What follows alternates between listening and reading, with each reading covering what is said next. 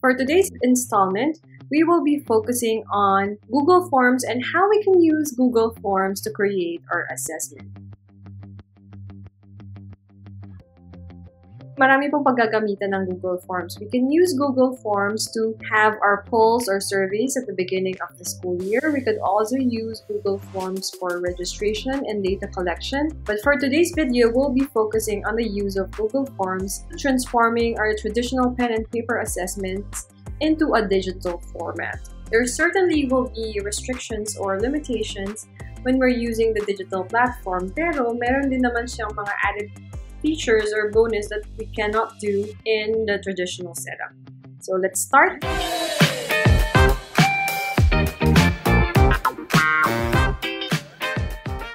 This is the test that I have created. The text is followed by the series of questions. Meron tayong iba't ibang klase. I know that some of you will stick to one kind of format for the first part, but for us, because we have limited number of items, we mix those kinds of test questions. So meron tayong short answers here, meron din tayong multiple choice here. You can have like a two-part question, completion of the table, and I also have here matching type, draw the lines linking the paragraphs below to the main ideas, and language skills or grammar. So how are we going to make this format into a Google Form?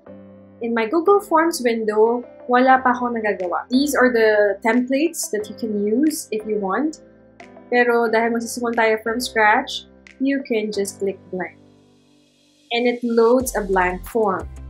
Dahil ito ay, say, assessment for primary 6, so I have English 6, for example, unit test 1. So yung title natin ay naandoon. If you have a description for this test, you can also write a description here. So for example,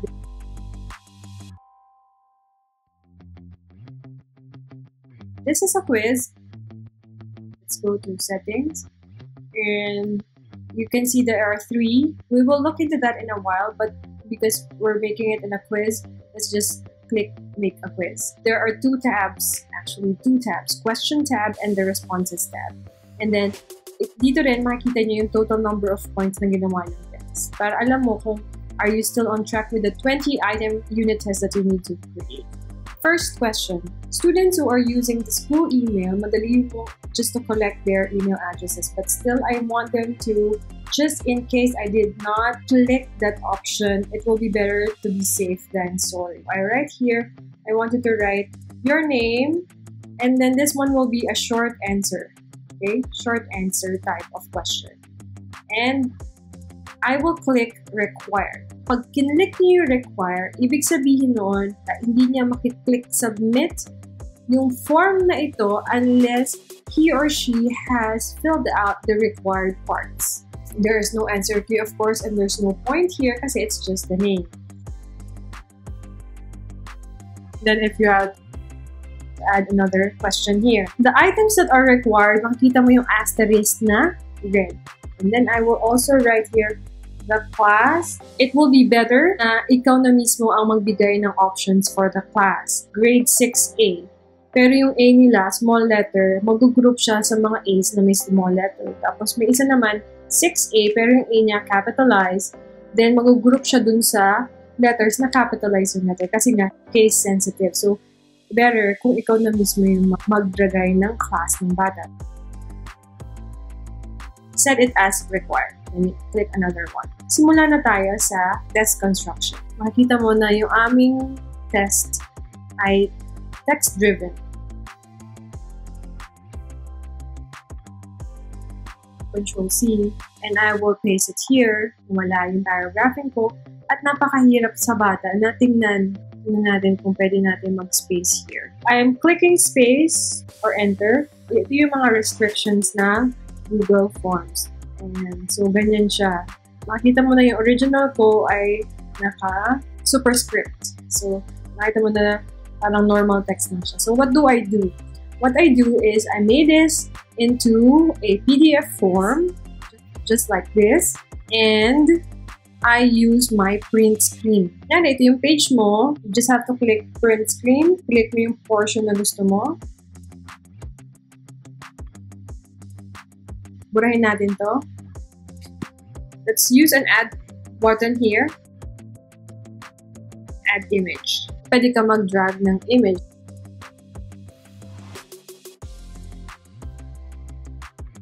Kita mo na yung text mo ay according to your standard format. Naandun yung spacing, naandun yung mga superscripts mo for your paragraph numbers. If you want to add another, click add image.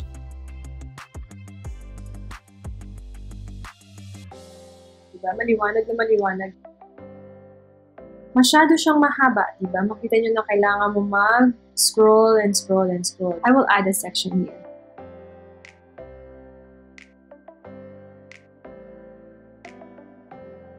Anong pagkakaiba ng ginawa mong section na yan? Look at the preview. Kung sasagutan ng bata, ang pangalan mo ay A, and then my class is, and ito sabi natin na hindi sila makakamove to the next section. So, dapat sagutan nila. Ayan na siya. So, I have the reading comprehension. Ito yung makikita ng estudyante. Let's get back. Click mo yung last. Ayan. Tapos, tsaka ka mag-add button para sa ilalim. My first question is, why are beavers considered excellent workers? And then, the number of points that I have is this. Copy, Control-C, and then go to your here, and Control-V. Kailangan mong baguhin into a short answer. Always set it as required. Click the answer key. Mark all other answers incorrect. Pag kinlik mo yan, kunwari ilagay lang nila build home, mamamark wrong. Or protect territories, marked wrong already kasi exactly the same dapat yung nasa key. So, hindi ko siya tinitik. And then you indicate the number of points. You can either type or you can use the up and down arrows here, whichever is convenient for you. And then click done. And you can also add multiple choice questions. Ang smart ng application na to kasi from short answer, nakita niya na from my statement it has to. So, it has to be check boxes. So, again, mark it required. Makikita mo na when you paste it, everything at once, at ayan na siya. Then, you go for enter key again. 2 items have been marked correctly for you to earn 2 points. An extracted substance from the beaver. And then, tinik niya yung excessive hunting, it will still be marked 0 points. So, kaya nalagay ko after manual review. Hindi ko agad binibigay, i-release yung scores ng mga bata. Mark na. Add another question. This one, a 2-part question.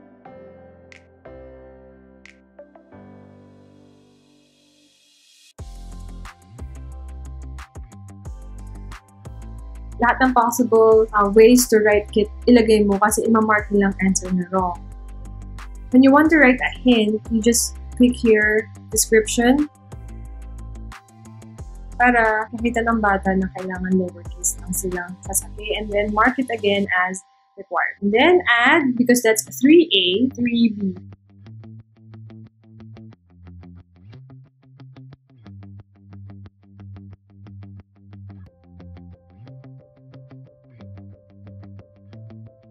Another type of question that we have is completing the table. So you can have it short answer, pero you can also have it as a table. What I do is I use print screen.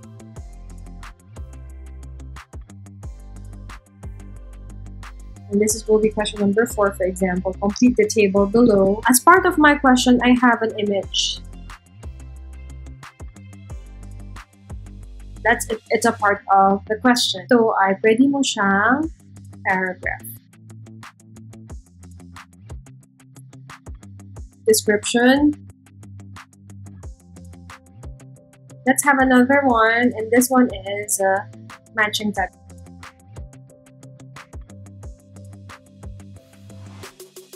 Do a little bit of revision. Checkbox grid. Ano itong checkbox grid? Bigyan muna natin siya ng table here. You can have it like this, so there's a visual representation. And then you could also copy-paste that.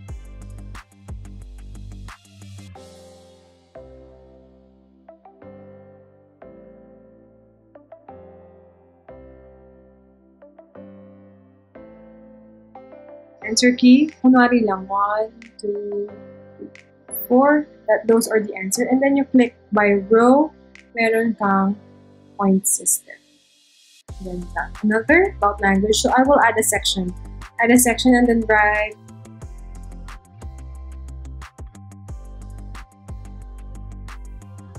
anong klase. So you can have a multiple choice.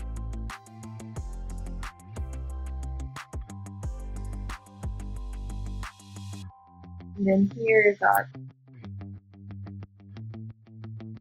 limit one response to one column. Isa lang per column, hindi ka pwedeng umulit. Pwede mo siyang gamitin dito. Hindi naman siya uulit. Ganito na yung itsura niya. It's the answer key. Dahil umulit ka ng compound sentence dito, huwag mong i-tick yung limit to one response per column. Excited ka ba makita? Ano ba itsura ng test natin? Let's look at the preview button. Ito yung ating tanong. Text A.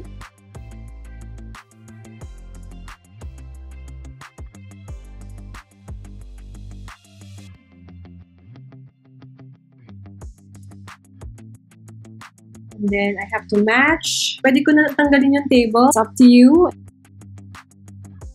Next. Tandaan nyo na sineparate ko yung language skill a different section. So dapat lalabas siya next. Yan na language skills, different section. And then click submit. Pagka-submit mo, yung bata, makikita niya yung the response has been recorded. When you view your score, pwede mo makita yung score. Nasa setting din yan ng teacher kung gusto niyo ipakita agad yung score. Kalimitan hindi muna ito pinapakita. Paano natin ito-tweet so it will not appear like that. Let's explore the setting. Click the collect email address. Have to limit it into one response. Kung hindi, magiging trial and error ang test mo. Can edit after submit. Do not tick it. The other one is see summary charts and text responses. Ano yung response received? Respondents can receive a copy of their responses. Do not tick that, especially when you have the quizzes. Anyway, i-discuss mo naman ito later. Okay? Now, next, quizzes. Anong meron sa presentation? Show the progress bar. May mga sections ka. Section A, reading comprehension. Section B is language skills. Maganda na i-tick mo yung show progress bar. And then, if you want to shuffle question order, I suggest not to click this unless wala kang mga two-part questions, your confirmation message. You want to add a different confirmation message. And then, this is the important part, like release grade. Na nakita agad na 13/16 ako. Pero remember, yung 3 points na hindi ko nakuha ay dahil hindi naman nilagyan ni teacher ng answers, yung answer key. So, paano ko siya itama? Immediately after each submission, you use later after manual review. Kailan natin pwede gamitin or after each submission if the answers are exact and yung mga low-risk kind of assessments, formative assessments. Hover your mouse here and it will explain to you what it does.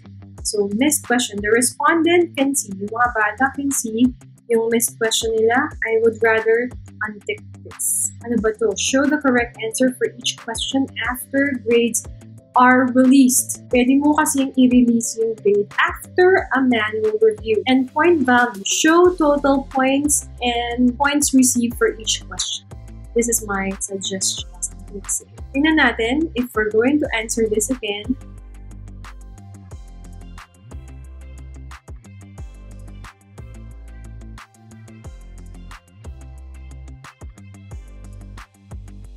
Makita mo na iba na yung aking confirmation message. Wala na rin yung akong score. Close it. What will happen now sa teacher after you ask the kids to answer mo na lahat ng data na kailangan? Mayroon tayong tatlong tab. Summary ng lahat na kumuha ng test, and then summary per question, and this one is the answer of each individual. Ito yung score ni Lisa Creates 3/16, but it's not yet released. So kanina, remember, release after manual review. When you have reviewed it, you can just click release scores. And then the summary of all, kung nasaan yung common mistake.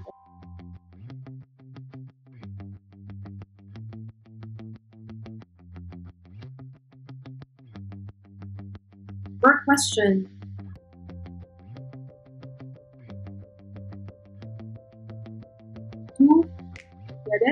But if one of them is missed out, wala siyang point. So, pwede mo siyang manually give pointer. If you want to see the answer of each individual, you can also have first the person name is A, and then see her or his answer. You can also download the Google or create a spreadsheet for this. If you have lots of students, you can have create a spreadsheet, and it will open, and you can have the spreadsheet. Pag marami kang klaseng tinuturuan, and pwede mo siyang i-filter dito by class.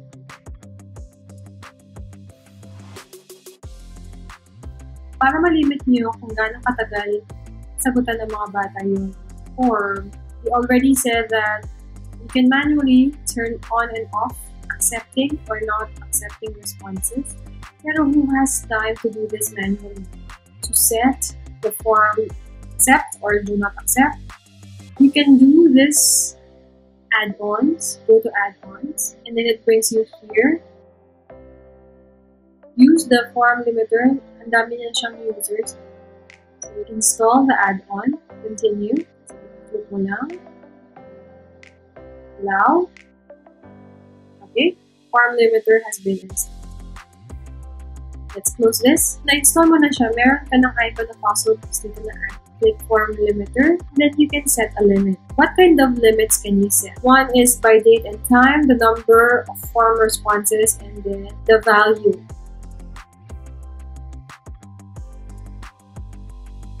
If the person still goes to this link, makikita niya na this form is no longer accepting responses. And then just click save. And that's it for our tutorial today. I hope that you learned something. Thank you everyone for watching. Please don't forget to like and subscribe and hit that bell button.